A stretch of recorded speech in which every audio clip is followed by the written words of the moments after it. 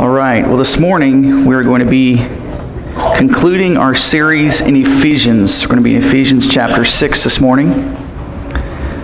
Ephesians chapter 6, the sermon title is called The Last of the Ephesians.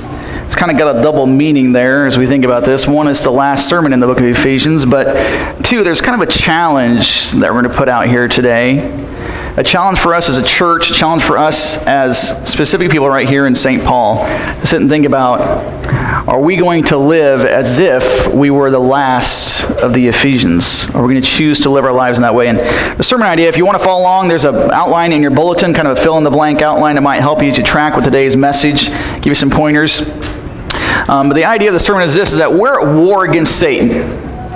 And those of you who've been Christians for more than 5 minutes, you understand the fact that we're at war, right? We feel that. You may not know exactly what it looks like, but life has problems, doesn't it? It does. Life isn't easy. Just because you're a Christian doesn't mean that all your problems go away. They don't. So there's this war, this constant battle going on. So we're at war against Satan. And in the last part of Ephesians, Paul gives a final battle cry for the church at Ephesus. This cry is to be strong. This cry to be strong is a timeless call, valid for us even today. So, what is your answer? As we hear about this cry, as we hear about this call, what is your answer? What's your answer going to be? Will you stand with the Ephesians for the sake of Christ? Will that be your answer? Now, there's a book out there called The Last of Mohicans. Apparently, they made a movie out of it back in the 90s. I never saw the movie. But that book, it's an interesting book, The Last of Mohicans in it. And there's a quote I'm going to take out of that. And I'm ahead of myself again. Wretched. Let's move on. And then I'll come back to the quote, okay? So give me just a second here, all right? As we digress back and I retrain my thoughts. Focus. Is the Force with me today? Somebody cry out for the Force. Is it May 4? It's Friday. May the 4th be with you. Okay. All right. Pastor Bear is going to make it today. Here we are. Ephesians. Review of Ephesians. So we're going to do a little bit of review here briefly before we get into the basis of the sermon. So the review is this. Ephesians chapter 1 through 3 talk about our position. Our new position in Christ. We're chosen by Christ. We have this new position, and every blessing is ours through Christ. This is a position. Because of what Christ has done, every blessing is available to us. So if you're a believer, you have this position, this new position available to you, okay? We're saved through grace. We get that position through salvation, which is available to us by grace, through faith. For by grace are you saved through faith, all right? So we understand these things. We understand that it takes our faith that God is a gracious God, and that by believing in God, we can have salvation. So my position is every blessing is available through Christ if I what? If I have faith in Christ. That's my position. And through that position, then I become unified in Christ. I become unified not just with the body of Christ spiritually, but also with all of you guys as the body of Christ. We become united as one. So we are one very eclectic, twisted family. I've met some of you guys out here, and you've met me, and you say, Pastor, what is wrong with you? We know this, right? We talk about the crazy uncles that every family has, and we have a few of those here. This is what happens when you bring together broken people. But it's awesome, isn't it? Because our church potlucks and our gathering times, we get together and we laugh because we're all unique, but we're all unified. That's the position that we have in Christ. Now that position then, what it does is that challenges our condition. Because what it should do is it should change our condition. We were born dead in sins, okay? So now that we have this new life in Christ, our condition here on earth, there should be a change in that condition. Not required, but there should be.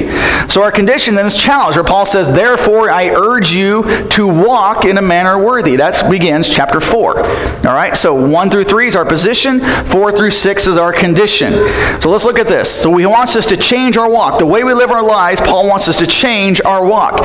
He wants us to imitate God. We need to, in our imitation of God, what do? Well, we love each other, which sometimes is easier than other times, right? Those of you who are married, you know this, right? We got to forgive one another. We've got to submit to one another. We looked at this from the aspect of husbands and wives, from children and fathers, bosses, employees, slaves, all these different things. We looked at that because Paul addressed all of those issues. What does that look like? How do we do that? Well, in all of those, we have to love, we have to forgive, we have to submit to one another. This whole submission thing is tough.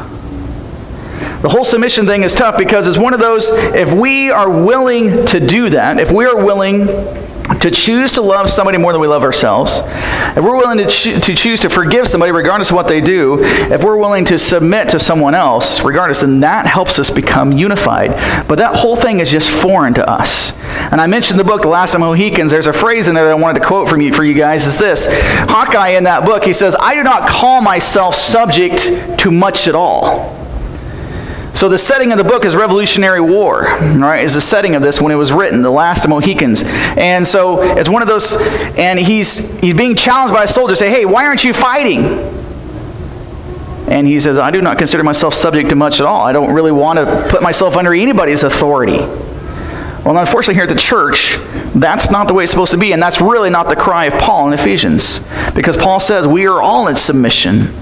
Husbands, men, you're in submission to Christ, as Christ is in submission to God the Father. And so men, as we respond to Christ, right, then our wives respond to us, and then our children also respond to us. And what is it? Well, men are kind of the linchpin for the whole thing. We're kind of that kingpin there. If we fail, then it becomes harder for our wives to choose to do what they want to do, and it's harder for our children to choose to do what they want to do. So men, a lot of it falls on us, this whole submission thing. But in this whole church, basically, it's one of those things, as the leadership goes, so goes the church, right? As the family leadership goes, so goes the family. There's a lot of wisdom to that. You see that in companies. As a boss is, oftentimes, so is the company. Now, you can surround yourself with capable people who do some amazing things, but you can also see companies who fail because of leaders who are not leading well. We are to be in submission to one another. Now, that was just a little bit of a review. So God gives the final challenge, Ephesians chapter 6, verse 10. Ephesians 6, verse 10. "Finally, be strong in the Lord and in the strength of His might." I like that word, finally. It's kind of the culmination of this whole book as I look at it. This culmination, finally, everything I've talked about, your new position, your condition, how you're supposed to live, the different things you're supposed to do, finally be strong in the Lord. And that's his last cry, be strong in the Lord. Why would he say be strong in the Lord? Except for the fact we are at war, people. Here's the thing, we're at war. And he goes on to describe this. He says, "Put on the whole armor of God, that you may be able to stand against the schemes of the devil. For we do not wrestle against flesh and blood, but against the rulers, against the authorities, against the cosmic powers over this present darkness, against the spiritual forces of evil in the heavenly places.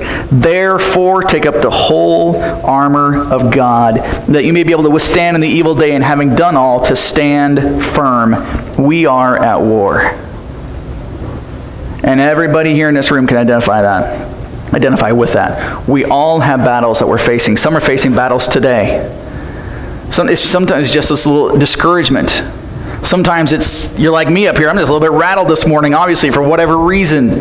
So my thoughts are scattered. These things happen. This is life. We are at war.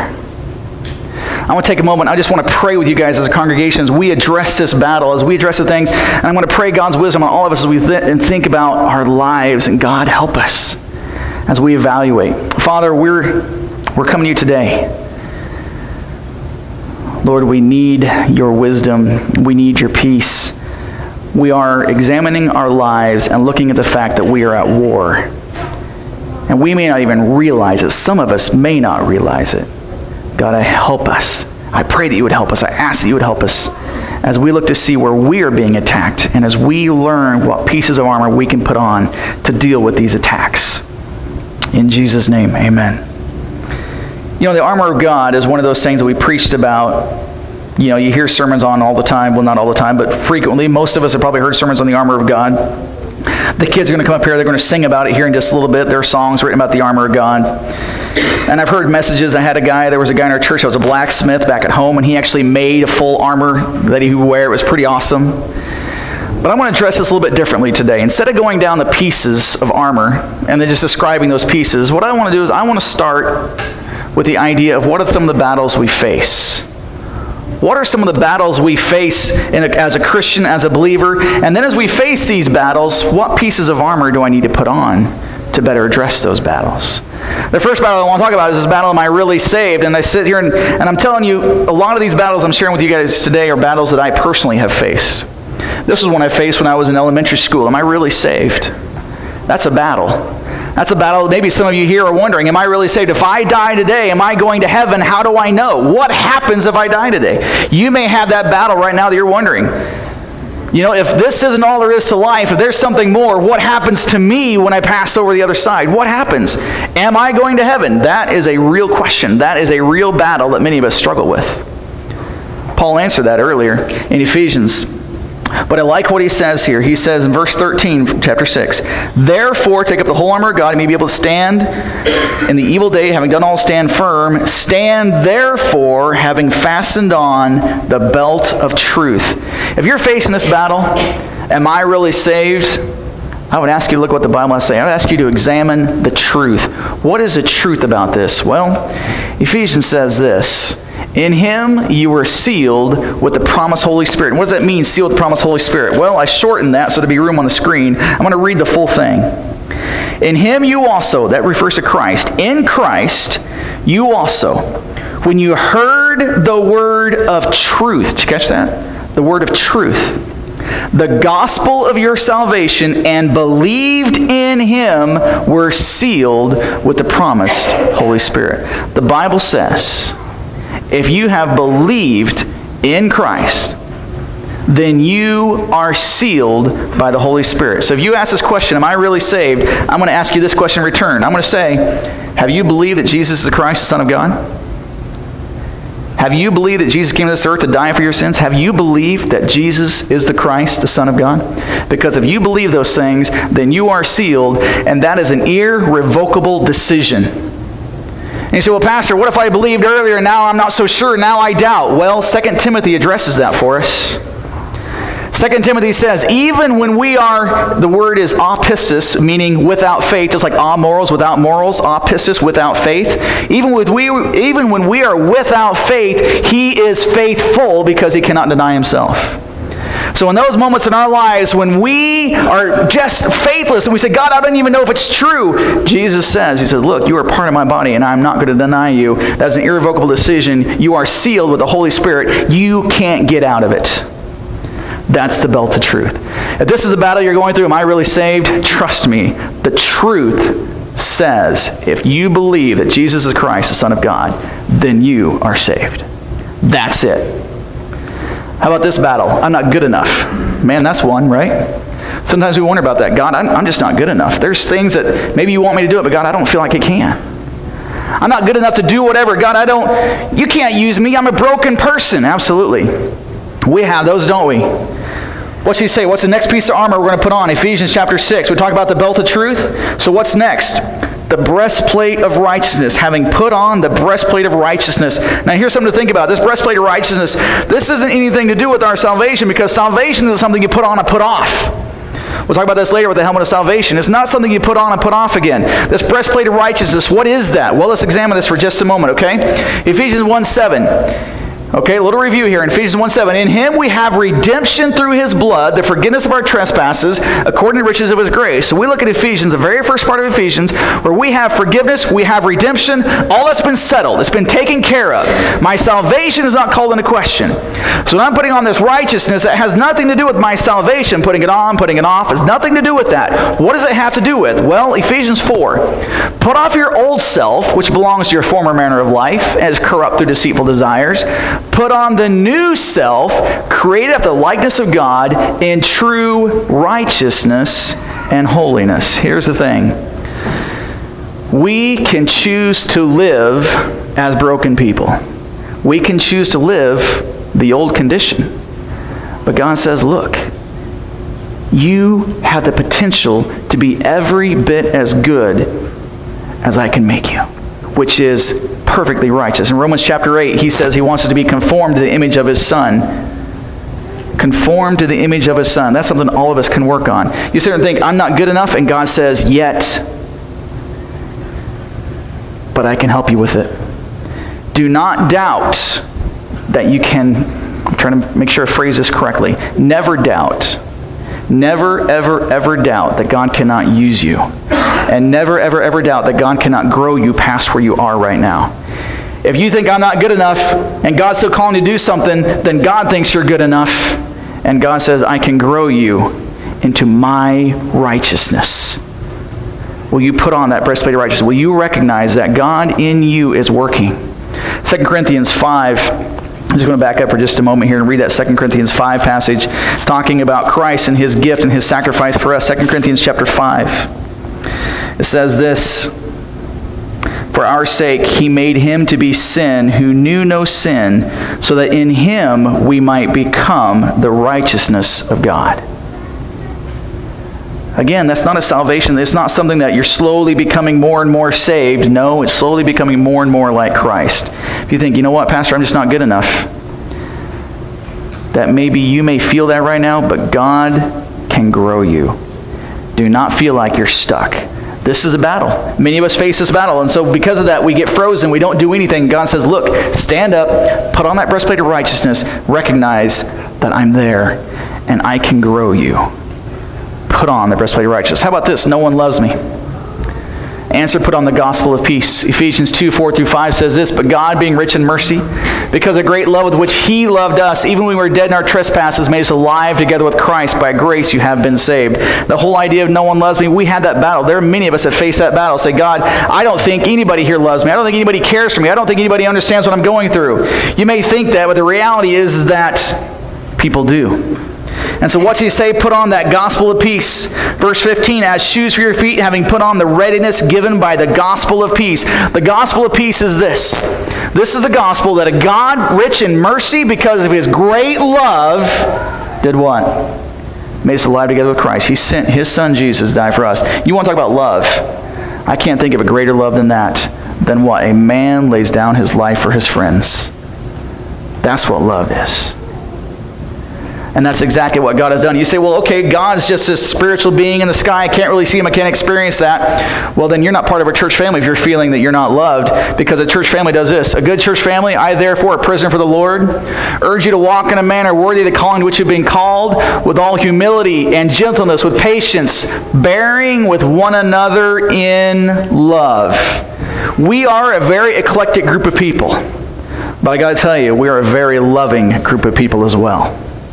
There is some great love here. And if you ever wonder if you're feeling loved, I can give you a bunch of phone numbers, buddy. All you got to do is call them. Hopefully the church office is one of those on your list. Because I got to tell you, there is a lot of love in this room. And there are times this is a battle. But the gospel of peace is a gospel of a God that loves, uniting us in love. That's exactly what God does. If this is a battle you're facing, I'm telling you guys, pick up that, put those shoes on. Pick up that piece of armor and put those shoes on, and this is what you got to do, because the gospel itself is a gospel of love, bringing all of us into that unity of love. How about this? If God loves me, why do I hurt? That's a real one. If God is love, why do I hurt? You ever felt that before? I have. So God, I don't understand what you're doing. Why would you do this? God, you're supposed to be a good God, and yet this world is full of this. What in the world's going on? Well, what's that next piece? In all circumstances, take up the shield of faith, with which you can extinguish all the flaming darts of the evil one. Here's the thing with the shield of faith. I've never in my life had to grow in my faith in easy times. I've never had to grow in my faith in easy times. And so in our lives, when we're going through those hard times, that shield of faith is exactly what we need. When we're asking those questions, if God is love, why do I hurt? God tells us, pick up that shield of faith, people. Pick it up. Ephesians 3, 11-13 says this. This was according to the eternal purpose that he's realized in Christ Jesus our Lord. This is Paul writing the church. And he says, in whom we have boldness and access with confidence through our faith in him. So I ask you not to lose heart over what I am suffering for you, which is your glory. Recognize he talks about faith. He said, look, because of our faith, we have confidence. Right? And so what? So I ask you not to lose heart over what I'm suffering. Do you see that suffering in there? Our faith causes us not to lose heart over suffering. 1 Peter says this, 1 Peter 5, 8-9, be sober-minded, be watchful. Your adversary, the devil, prowls around like a roaring lion, seeking someone to devour. Resist him, firm in your faith, knowing that the same kinds of sufferings are being experienced by your brotherhood throughout the world. I got to tell you, people, faith is never tested in easy times. It just isn't. If you're asking that question, if God is love, why do I hurt? I'm going to challenge you to pick up that shield of faith. So you know what, God? This world is full of sinners. And we can make a difference. We can. People make choices all the time that have consequences. We do that. And that's just a reality of the world we live in. But it doesn't change who God is. It does not change who God is. And you're sitting here wondering, you know what, Pastor, you don't know what I'm going through. You don't see it hurts. Yeah, but I know the God. I know the God who created this world. Will you choose to pick up that shield of faith? Will you choose to stay strong? Job says that man is born to trouble as the sparks fly upward. Job chapter 5, we know that troubles are going to be rampant throughout this world. 1 Corinthians 7, like favorite verse I love to share with married couples. If you get married, you had not sinned, but you will have trouble. Right? We know that. Troubles are going to come. But we cannot lose faith in the middle of that. How about this battle? Is there any help for me in my problems? Here's one. You know what? It's amazing how many of these Christians, we just struggle. There may be some character flaw that we've had that's been pointed out to us that we just can't figure out how to get our mind past. There may be some addiction that we're struggling with that we just can't seem to kick, and we just wonder, Pastor, God can't use me. I'm so messed up. I don't understand what to do. I can't get past this. And if you're there, I'm going to tell you this. Take the helmet of salvation. Take the helmet of salvation. You sit there and think, what's the helmet of salvation have to do with that? Well, here's the thing. When you see the word saved in the Bible, we should always ask, saved from what? Because the word saved literally means what? It means delivered. It's another synonym for delivered. So delivered from what exactly? When Peter, the apostle, was walking on the water, and he took his eyes off of Jesus and began to sink, and he cried out, Lord, save me. Was he praying for eternal life at that moment? No. He was praying, God, deliver me. I'm about to drown. There are times in our lives when we are about to drown, and we're praying out, God, deliver me. And there are problems all of us face where we need to cry out to God to deliver us. Deliver me. Ephesians 3:20 says this, Now to him who is able to do far more abundantly than all that we ask or think, according to the power at work within us, to him be glory in the church and in Christ Jesus throughout all generations, forever and ever. Amen. And I love that first part. Now to him who is able to do far more abundantly than all that we ask or think. We have a God who can deliver us from anything. Absolutely anything. You say, well, why doesn't he? Well, sometimes he wants us to grow. Sometimes he wants to test us. There are many different reasons, but does that change who he is? I'm going to back up for just a moment to Daniel. Daniel chapter 3. The story of Shadrach, Meshach, and Abednego. The story of Shadrach, Meshach, and Abednego is the story of when Nebuchadnezzar, King Nebuchadnezzar of Babylon, had built this golden statue and requiring everybody to bow down to this statue, to worship this statue. Shadrach, Meshach, and Abednego, 3 men of God, refused to do it because worshiping a false idol. The king told them, said, look, if you do not bow down, I will throw you in the fiery furnace. You will die. Now, will you bow down or not? And their response was this. Shadrach, Meshach, and Abednego answered and said to the king, O Nebuchadnezzar, we have no need to answer you in this matter. If this be so, our God whom we serve is able to deliver, catch that, to deliver us from the burning fiery furnace, and he will deliver us out of your hand, O king. But if not, be it known to you, O king, that we will not serve your gods or worship the golden image that you have set up. These were men who knew they were facing a problem, and they knew God could deliver them, but they said, even if he doesn't, we are not changing our faith. We are not changing who we are trusting in. We are taking up that helmet of salvation, trusting God to deliver us, but if he doesn't, it doesn't change God at all. And I'm challenging you, if you're going through this hard time in your life, and you need deliverance, whether God delivers you or not, doesn't change who God is. But he can. And going back to Ephesians, who's able to do far more abundantly than all we ask or think, God absolutely can. Are you trusting in that God? We have problems, absolutely. Some of the problems are there for no other reason than to bring him glory. What's Paul say? Paul says he has a thorn in the flesh that he's prayed out to God over and over and over again. But God has left it there for him. He's given it to him for God's glory. Sometimes we have those. Other times we have problems because of character flaws that we all do, where we need to grow in it, where our own decisions are reaping us consequences. God's there to help us grow. If you're facing this battle, cry out to a God of deliverance. That's my thing. That's my answer to you. Cry out to a God of deliverance. You pick that up. Chapter 16. Ephesians 6:13. Ephesians 6:16, I'm sorry. Take up the shield of faith and the helmet of salvation. That is what you need. How about this one? But I don't know what to say. Well, take up the sword of the Spirit, the Word of God. Take up the sword of the Spirit, the Word of God. Ephesians 4:25 says this, therefore, having put away falsehood, let each one of you speak the truth with his neighbor, for we are members one of another. There are times in lives that we just don't know what to say, right? God, I don't know if I could be used by you. I never know what to say to people. People are hurting. I just don't know what to tell them. Well, Paul says this, speak the truth. That's always a good place to start, right? Speak the truth. You say, well, what truth do I speak? I don't know theology, Pastor. I don't know doctrine. I don't understand those type of things. Well, let's back up here just a minute. Let's look at Romans 12. Rejoice with those who rejoice.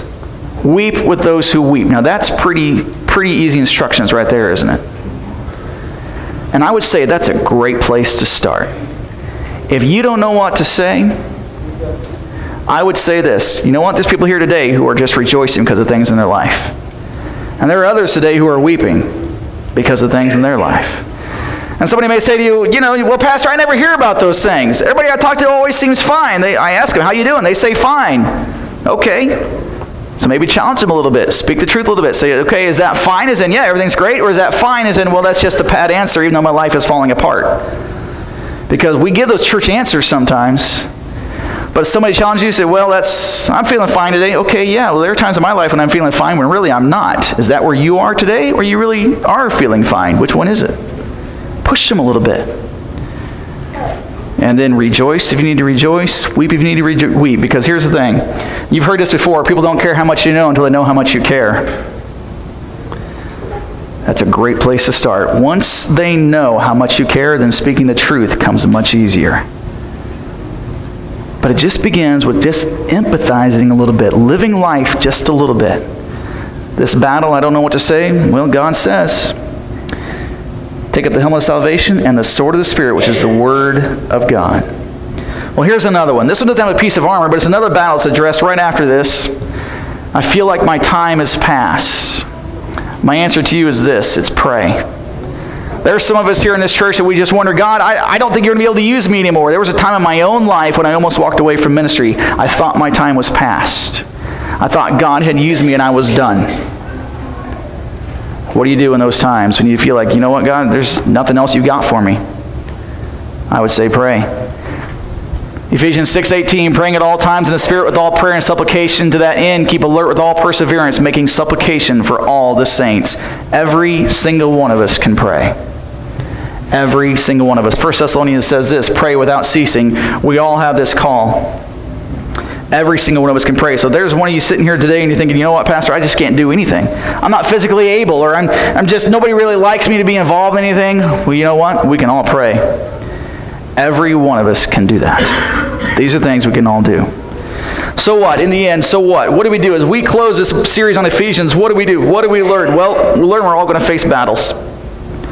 God's going to want us to doubt our position in Him. God's not. Satan's going to want us to doubt our position in God. Okay? That's what's going to happen, all right? Satan's going to want us to doubt our position in God. Those things happen. Satan's going to want us to begin to focus on our condition, which is completely broken. And as we focus on our condition, which is broken, then we begin to wonder even more about our position, because God, I'm broken. I'm not good enough. I can't do this. How could you even love me? How could you save me? I'm a broken person. Satan's going to cause you to doubt that. You are going to face battles. All the time you're going to face battles. These are things that's true. But God has equipped you. He's equipped you to handle these battles. This armor of God that He has. We've got the truth. We know what the truth is. We have faith. All of these things we have. Are we willing to put these things on? God has equipped us to handle these battles. But in all of it, and I think if there's a key out of Ephesians that I want to remind you, this key is this. Is that your condition can never change your position. Who I am as a person will never change who I am in God's family. My actions as a Christian have consequences. Absolutely. We're going to be talking about this in Sunday school in just a few minutes. There are going to be some consequences to my actions as a believer. 2 Corinthians 5 verse 10 says, I'm going to receive payment for those things I do, both good and evil. There will be a payment for the good things. There will be a payment for the evil things that I do as a Christian. But that does not change the fact that I am now born of God. And James says that very same thing, that I'm now born of God. I have God's DNA within me. That does not change. My children can displease me. We can break the fellowship, but they will always be my children. I cannot change their DNA, and I cannot change my spiritual DNA through my own actions. I can't. Because God has literally rewired me spiritually. When I place my faith in Christ, my position has completely changed. My condition can never, ever change that. But my position can change my condition. And if there's anything to know in our lives, that my position in Christ can change my condition. So the final battle cry, the cry is this: if this is the last generation that lives on this earth, will we be the last of the Ephesians? Will we be the church that Paul is writing to here? The church live in unity of love, unity bound together by Christ through faith. Will we be that church? Will we be the church loving on one another, forgiving one another, submitting to one another? Will we be the church putting on the armor of God? Will we be the church of husbands being servant leaders to the wives, wives being helpers to their husbands, children obeying their parents, fathers not frustrating their kids? Will we be those people? Will we be that church? Will we be the last of the Ephesians? God, we come to you today, Lord, and there's these battles that we're facing. And Father, I don't know what battles people here are facing, what individual ones they're going through. Father, I don't know. But God, you do. You know. And I pray that maybe you would help them as they wrestle with this, realizing they're really wrestling against Satan, not against flesh and blood, but against Satan and the rulers of the darkness. Father, help us all as we go out into this world. We are going to fight this week and next week and all the weeks following. And Lord, I pray that we would stay strong, that we would put on the different pieces of armor, God, and we put them all on, and that we would wear them well, and that we would never let Satan get a foothold in our lives, that we would stand strong in your might. Father, I ask this in Jesus' name. Amen.